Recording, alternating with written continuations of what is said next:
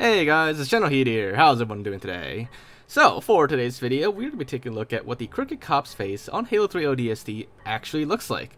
So, as you all probably know by now, on the mission Data Hive, if you've collected all the audio logs throughout the whole campaign, it actually unlocks a little Easter egg segment of this where the cop that follows you throughout the mission, he has a little errand to run or something to check up on, and he tells you to stay outside, and as it turns out, I mean, spoiler alert, he's a crooked cop because he's actually here to cover up the evidence that his boss and probably others, killed that Sadie's father over here.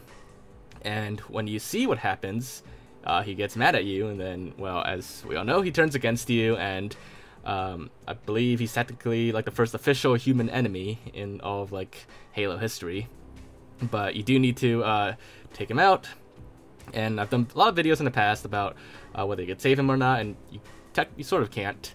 But anyways, for this video, we'll be taking a look at what he actually looks like, because he's wearing a visor the entire time, so we don't actually see his face. Now, I did kind of do a video on this in the past, a long time ago, on a 360 version, but, you know, it wasn't that great, and you couldn't really get a clear look at the face, because it was in the dark, and had to use visor mode and everything.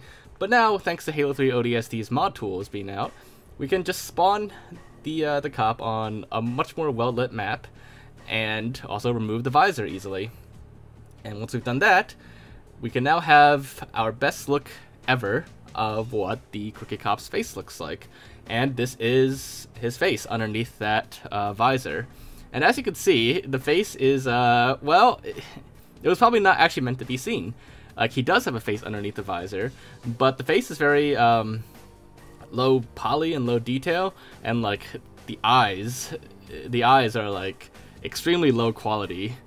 And there's actually two versions of the Crooked Cop, but they both have the same face. I just included both just in case, but they're the same. It's just this one, also known as the light version, there's no facial animations on that one, but this one here, the one that's actually used on that mission, you can see the eyes do blink, but it's yeah, the face is very low quality. The eyes are like, they're all blurry and everything, but like I said, that's because the cop's face wasn't meant to be seen.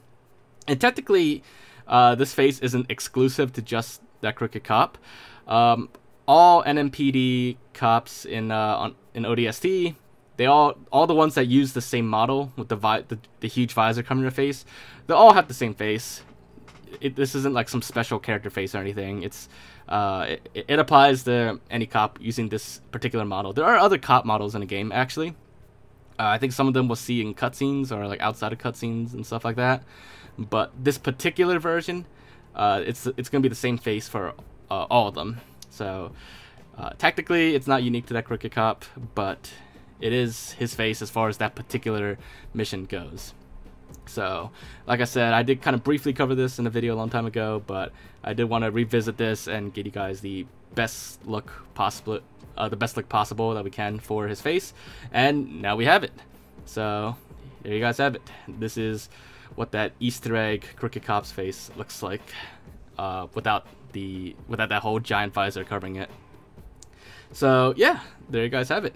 Hopefully you guys enjoyed this video, and if you did and found it to be interesting, then as always, make sure to leave a like, leave your thoughts in the comments, anything else we check out, look into, or any questions you have, anything you want me to experiment with or explore. Just let me know in the comments down below, and I'll definitely do my best to check it out when I get the chance. But aside from that, if you haven't already, make sure to subscribe to my channel, and I will see you all next time.